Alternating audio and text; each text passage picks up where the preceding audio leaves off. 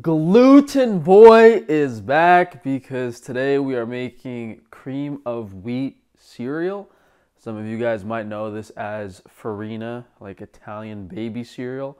Very nostalgic. It's basically just wheat ground up into a fine powder, as oatmeal is oats, as pancakes is wheat flour. So pretty comparable preparation to other grains. It's just somewhat unique and definitely very, very nice flavor.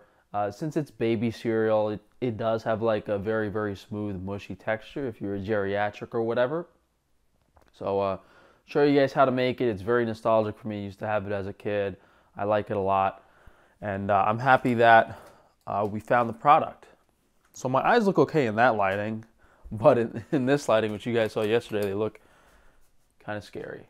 Kind of scary. I don't know if it's the cheeks or whatever, but hopefully we sort it out in a month or two. Yeah, so I saw this product and I was like, oh my God, I must have it.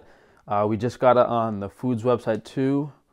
Organic creamy wheat hot cereal. I'm only disappointed that their cream of rice, although it's organic, it's cream of brown rice, which is very high in arsenic. So Bob's Red Mill, if you're watching this, make an organic cream of white rice and I will sell it and shill it as much as possible.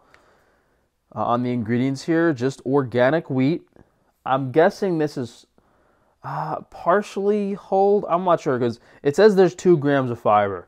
So, I mean, if this was whole wheat, it would have more than 2 grams of fiber. So it's actually going to taste decent. So, we don't have to worry about it being some kind of nasty whole wheat because the refined stuff always just tastes better, and it's fine because we're eating it for starch and carbohydrates. As with all my stuff, I use Mountain Valley water for the water source. I put a little bit of sugar in there to sweeten it up.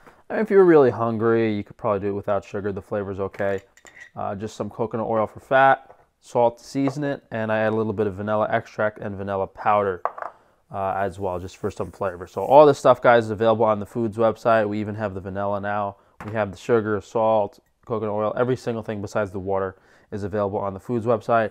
And the cooking instructions are on the back. Since we don't have a microwave, obviously we're going to use the stovetop instructions. There's also a slow cooker, which I don't know, maybe you could do some overnight stuff. But it's real quick and easy, so let's get started. We can do everything in the pot, which is nice and easy. The only thing not easy about this is this stuff is like glue. So we have 3/4 of a cup of our creamy wheat hot cereal. A nice pinch of salt, vanilla powder here, a little pinch of vanilla powder. I did 3 tablespoons of sugar last time. It wasn't quite enough, so we'll do 4.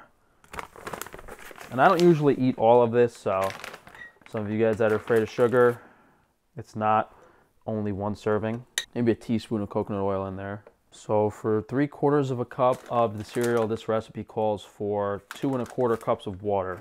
So it's 3 times as much water as cereal. And we added some sugar, so we probably want to do like 2 1/2 cups of water. And then when the liquid's in there, I just put a drop of vanilla extract, just a drop. Very important to do this off the heat when it's cold because this stuff will clump up and you will not unclump it. It's nice and mixed off the heat. So now we can turn the burner on. So you want to bring this to a boil, cook it at a high heat for about 3 minutes, and then let it stand for 2 minutes. Just got my breakfast sausage over here, courtesy of Frankie's Free Range Meat, to go with our cream of wheat. So we're just going to stir this for a few minutes. You could probably make this in milk.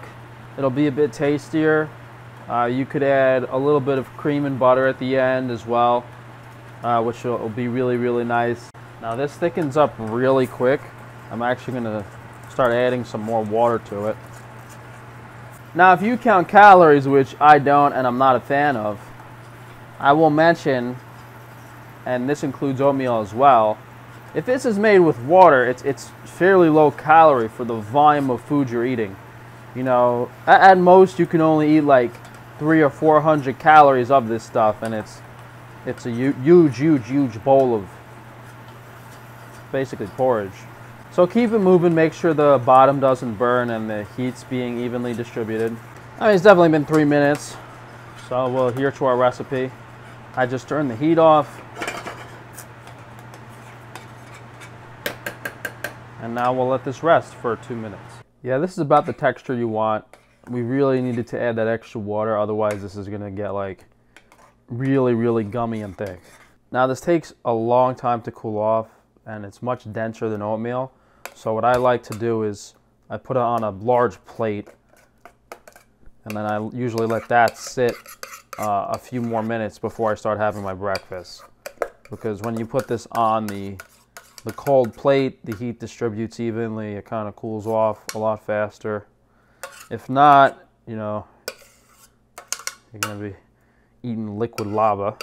Or well, is lava technically always liquid and then magma is solid? I don't remember. So I'm gonna try this real quick for you guys. I'm not gonna actually sit and eat breakfast yet because I woke up way too late and I have to edit and upload this video ASAP. So I'll probably just go do that and then I'll come finish eating this. However, we must do a taste test. And all the ingredients in here are organic. So we're removing the agrochemical concerns, herbicides, pesticides, fungicides. That's the most important thing of health, guys. It's remove the negative. People focus too much on, oh, this food's bad for you, that food's bad for you, this is the most nutritious. The most important thing about your diet is that you remove all negative inflammatory factors, and those foods we chose, very, very minimally inflammatory. We're not concerned about those agrochemicals I mentioned, and we're giving our body carbohydrates, fuel it needs for both energy as well as to feed our gut bacteria without poisoning ourselves. Key point. And if made properly, it's delicious.